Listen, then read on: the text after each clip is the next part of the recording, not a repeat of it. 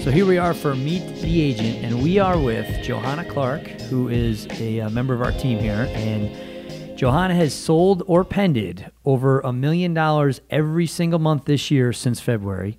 She was previously employed in asset management on Wall Street. She owns her own investment properties. She does house flipping, and she was licensed originally back in July of 2016, joined our team back in January of 2020. Since then, in 2019 to 2020, she has doubled her business and has consistently sold over $10 million in real estate every year. We are psyched to have you not only on our team, but have you here with us today to help give some perspective on what it's like to be a very successful agent, mom, and how you handle your business. Thanks, Mike, for the intro. Yeah, well, it's well-deserved. As a mom of 4 kids under the age of 11, how do you manage their school schedules, their sports schedules, keeping up with the house, and running an extremely successful real estate business? Not going to lie, it's very busy. There's not a lot of downtime, which is okay because when you have a job you like to do, you don't mind fitting it in when you can. I do keep a very strict calendar, so I live and die by my phone calendar, and if it's not in there, I'm going to miss your appointment. So we have a family calendar, I have a work calendar, try to merge those two to keep everybody on the same page. And we do try to keep some consistency in the schedule, so I know the hours and days I can set aside for work, and the times that are blocked up for the family. I also have a very supportive husband who, takes over pretty much all the sports for me. Shout out to Coach Clarke. And of course, if any of my clients are friends watching, I will take my littlest one on appointments with me. And those days are getting a little bit harder, but so far, managed to just juggle everything. Well, you do a heck of a job, obviously, as we know.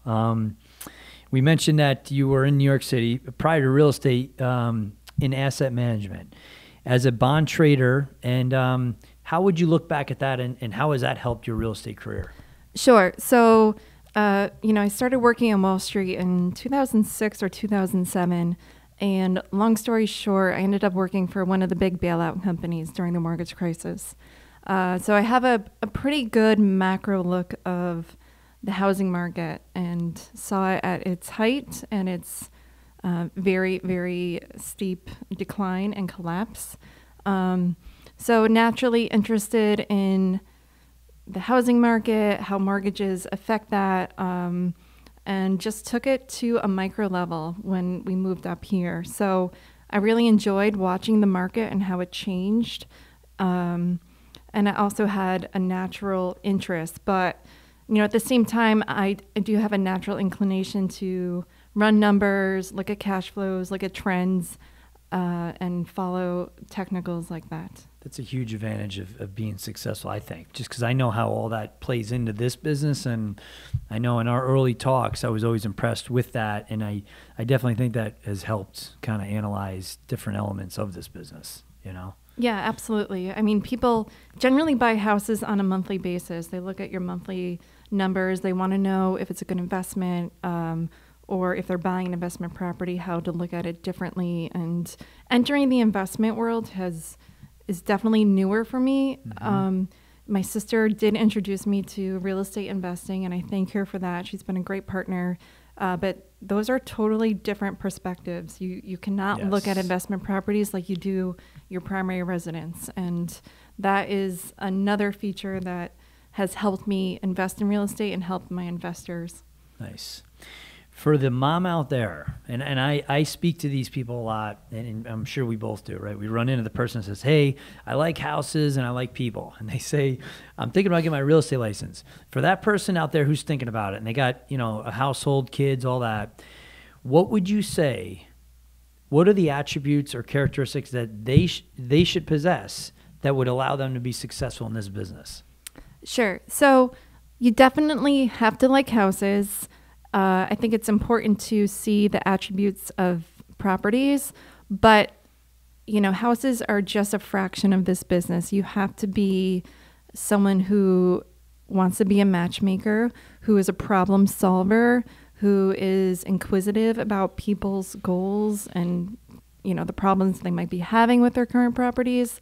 You have to think outside the box. You have to have a good database in your head, and you have to be willing to work. This is sales at the end of the day. So if you're not working on your sales skills all the time, only an interest will take you so far. Mm-hmm. Yeah. So you have to be comfortable talking to everyone. Real estate is something that touches everyone, almost everyone, and everybody likes to talk about it. So, you have the opportunity to talk to anyone in your life or anyone you meet and make good introductions that way. But know what you're talking about, because they'll remember what you know and what, they might be interested in. Mm-hmm. What would you say is your favorite part about being a real estate professional? Commissions. No. Obviously, this is my first straight commission job ever. And I think it's great that you can turn it on when you want to, turn it off. Hopefully, that day does not come for me, because I don't see why you would, but you can. It's been good.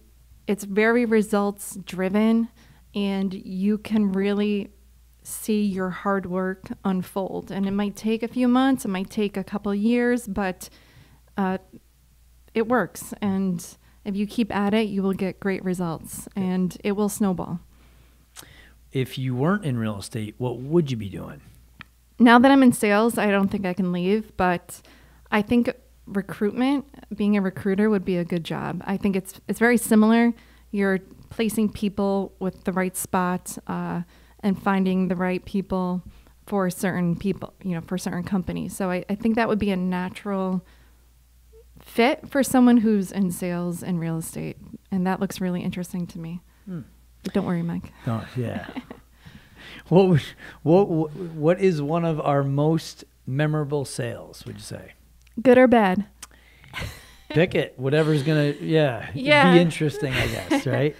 So one of my favorite sales, I'll start with the good, is definitely the beautiful horse farm I sold out in Dwaynesburg. I was able to place the buyer and the seller. And the seller and I met under harder circumstances, and we were introduced by another real estate professional. Didn't work out with them, but I was able to help her. And that was the ultimate goal, was to work on one of her other properties that she had trouble selling. And I was able to do that. And a year or two later, she said, it's time to sell the big property. And it worked out beautifully. And it was a really nice transaction. Nice. For bad, I've got a few stories. We all do. There's always going to be bad transactions. Those are the memorable ones. Those are the ones you learn something, and you never forget it. And every transaction brings something new that you learn. So this is an evolving career, and unfortunately, it's just time and transactions that build your skill set. Yeah. What would you say, what's your outlook for the market? That's a tough question. So we all know we're battling inventory in this area, the rest of the country. It's really frustrating for a lot of people who might be looking for that starter home or that downsize home. And I do see prices, continuing to rise. They might not spike 10% a year, but they're definitely not going down. As long as we still keep seeing 8 to 10 buyers for every house, which is very typical on some of these houses. Today, yeah. I don't see any prices falling. I think interest rates, a spike will shock the market for a month or two, but then it will settle. And as we all know, if interest rates decline, forget it, the market will go bonkers. So I guess my one piece of advice is if you're looking to buy real estate, do it now. If you don't do it soon, it might be years before you can enter the market. Okay. Well, my piece of advice as we wrap this up would be for anybody who's looking for an agent who's resourceful, can find stuff off market, knows the market, and just mixes it up better than any agent I've seen in a long time. You want to call Johanna because she can definitely help you with that. And if you're looking to get top dollar, she knows the inventory better than any agent I've come across. Appreciate you jumping on here. And I hope this was helpful in terms of introducing all that Johanna brings to us as a team and the market. And appreciate you joining us for this. Thanks, Mike. It's been a great 3.5 years. All right. Have a good day, guys.